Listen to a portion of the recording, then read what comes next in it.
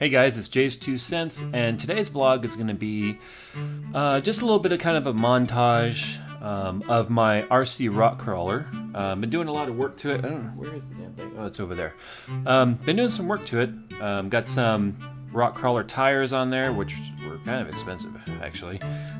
Front and rear lockers, tuned suspension, a 2S LiPo high capacity battery.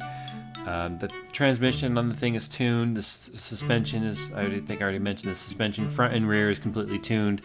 And it's a whole lot of fun. And some of you guys are into the RC habit. I keep calling it a habit. It is definitely a habit.